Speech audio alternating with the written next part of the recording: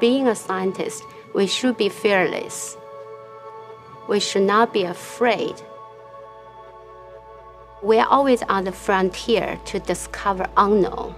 And if you are always held back by your fear, and how can you make new things and make new discoveries? My name is Meng Wang. I'm currently an associate professor at Baylor College of Medicine. My main research focus is on aging biology, why some people age much better than other people. Between 2014 and 2050, the percentage of the population at age 60 and above will be doubled from 11 to 22%.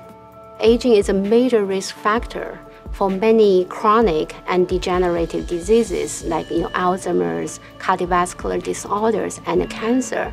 Meng is a bright, wonderful, passionate scientist. Her curiosity tends to be about problems that are really important for general health. In elementary school, I realized my dad looked much younger than his real age. My dad, at that time, worked in a city quite far away. And so, when he came back home, he liked to pick me up at school. But people don't see him very often, right? So every time they say, oh, your big brother is here, kind of make me always wondered, what's the magic? My grandma is that the same way. Unfortunately, she passed away a few years ago when she was 100 years old, but with no dementia, no chronic diseases. That's my main inspiration to be a scientist. We are investigating new natural compound that we can use to promote longevity, not necessarily lifespan extension, but more importantly, health span extension. She's always been interested in healthy aging and interested in understanding how metabolism and various cellular functions affect that. One area we are very interested is metabolic products. They are the natural compound that existing in our body. We think they are the natural compound that we can use to boost our health.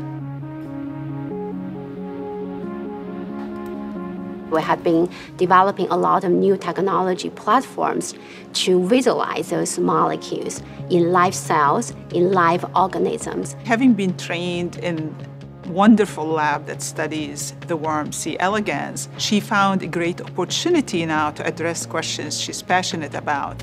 We are using really cutting-edge technologies using C. elegans as model organism.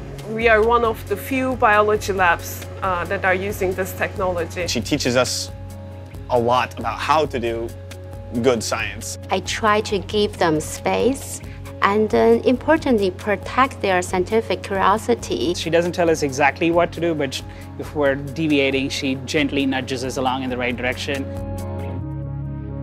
Personally, I don't have a desire to live to 300 years, but I really want my later life can be like my grandma's, active, healthy, independent, and meaningful.